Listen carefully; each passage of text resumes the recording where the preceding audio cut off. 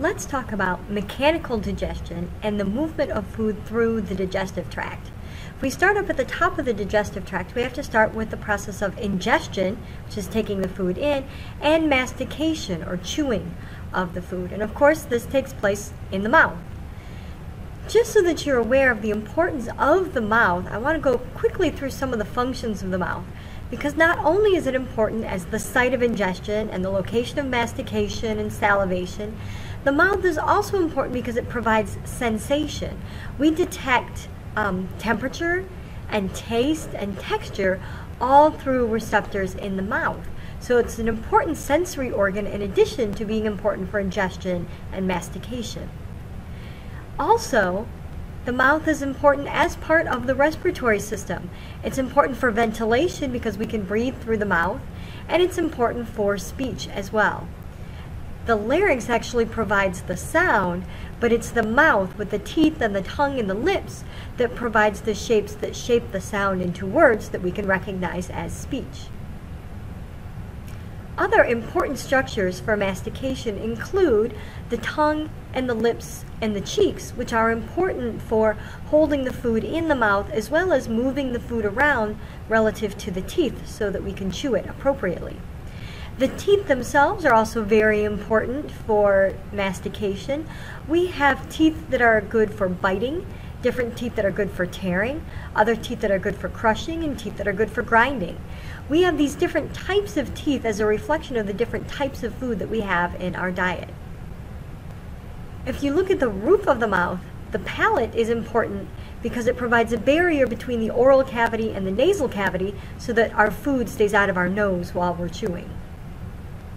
Also important for mastication, as well as swallowing and chemical digestion, is salivation. The saliva contains three main components that we're going to discuss. First is water. Most of the saliva is water. This water is important to moisten the food so that it's easier to chew, and it's also important for dissolving the molecules in the food. We need to dissolve the molecules in the food in water for two reasons. One, so that we can taste them, so that the dissolved molecules can actually work their way along the sides of the papillae, or the bumps on the tongue, and into the taste buds where we have receptors for taste. And also for the activity of the enzymes involved in chemical digestion. If food molecules are not dissolved in water, then the enzymes can't get a hold of them to break them apart for chemical digestion. In addition to water, saliva also contains mucus. This is why saliva forms strands instead of just drops like water. The mucus in the saliva is important because it provides lubrication for swallowing, but it also helps to bind the food together into a lump that we call a bolus. You can't swallow food if it's all dispersed through your mouth. We have to form it into a bolus, into a lubricated lump, in order to swallow it, and the mucus helps to form that bolus. The third important component of the saliva are enzymes, and there are a lot of different enzymes in the saliva. They're important for chemical digestion, for breaking down the food, and we'll be looking at those in more detail when we get to the section on chemical digestion. The saliva is produced mainly by three large sets of glands. We have the parotid salivary glands that are here on the sides of the mandible, and the submandibular salivary glands that are under the mandible, and we have some sublingual salivary glands that are found under the tongue. If you've ever had something really sour to eat, if you put something really sour into your mouth, it triggers a strong reflex of salivation, and you may actually have felt a squeezing or a tingling in the locations where we find these salivary glands. Sometimes we salivate more than other times, which indicates that there's a mechanism for regulating the level of salivation, and in fact there is. We have a salivary center in the medulla oblongata of the brain that regulates when we salivate and when we don't. Just like a lot of the other centers that we've seen in the brain, there are sympathetic neurons and parasympathetic neurons in the salivation center. The parasympathetic neurons are the ones that activate salivation. So things that activate the parasympathetic neurons are going to trigger salivation and release more saliva into your mouth. Some things that activate the parasympathetic neurons to cause more salivation would be something like the taste of food, like the sour object I talked about earlier. You put food in your mouth and the taste of the food sends signals to your brain that activates salivation. But we don't have to taste food in order to salivate. The smell of food strongly triggers salivation as well.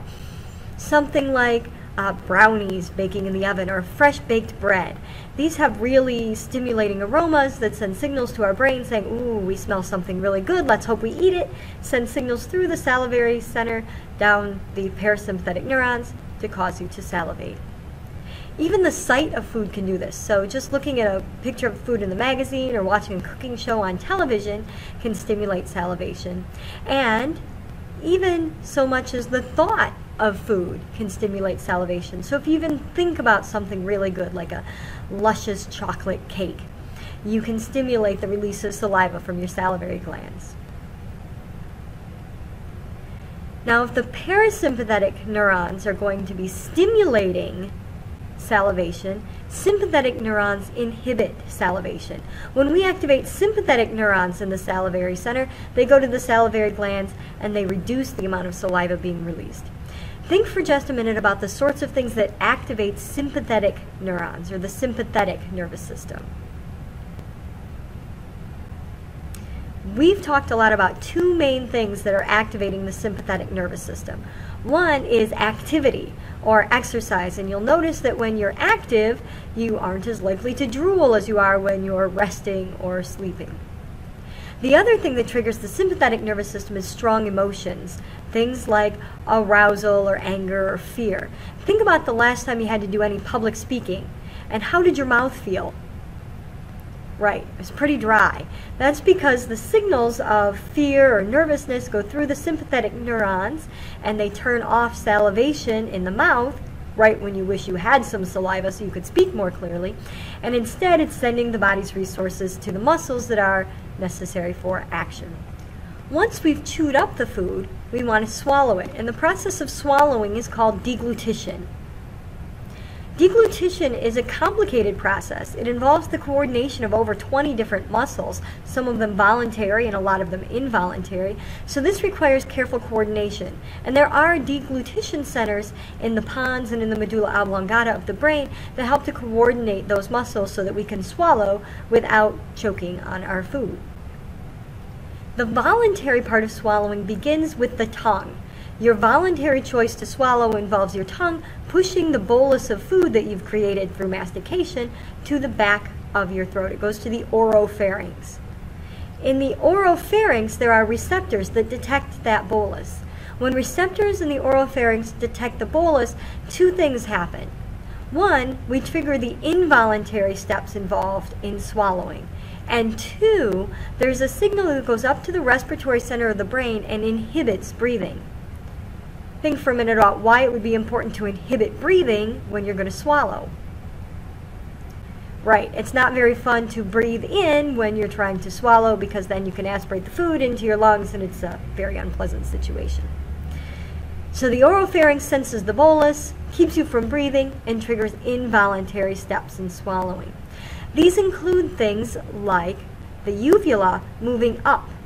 The uvula moves up to block the passage to the nasal cavity, so when you swallow, food doesn't get pushed up into your nose.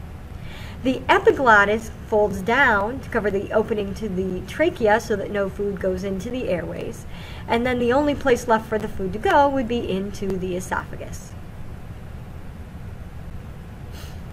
If you remember the structure of the esophagus is lined with stratified squamous epithelium. That's important for protection because we're sending lumps of food down the esophagus and we don't want it to be damaged by that friction. The esophagus produces a wave of smooth muscle contraction called peristalsis. And we're going to see a lot of peristalsis, this smooth muscle contraction that's happening in a wave. Not everything at once, but it moves along an organ. Peristalsis is important for being able to push the bolus of food down the esophagus and eventually into the stomach. One of the driving forces behind peristalsis is that the smooth muscle in the esophagus is sensitive to stretch. So when the bolus is pushed into the esophagus, that stretches the smooth muscle of the esophagus, and the stretch causes the smooth muscle to contract.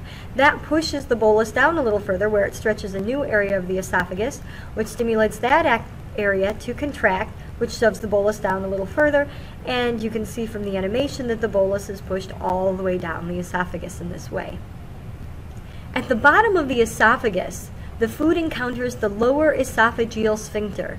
The lower esophageal sphincter is between the esophagus and the stomach, and it's really important that the lower esophageal sphincter remain closed most of the time. Why do you think that's important? Right, because most of us are well aware that stomach acid up in the esophagus is an uncomfortable situation.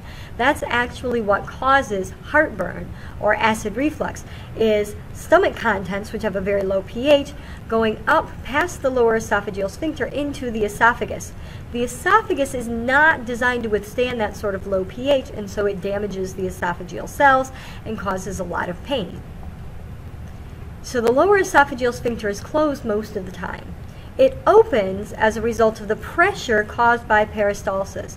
Peristalsis pushes the food down against the lower esophageal sphincter and pushes until the food actually sort of pops through the sphincter and ends up in the stomach.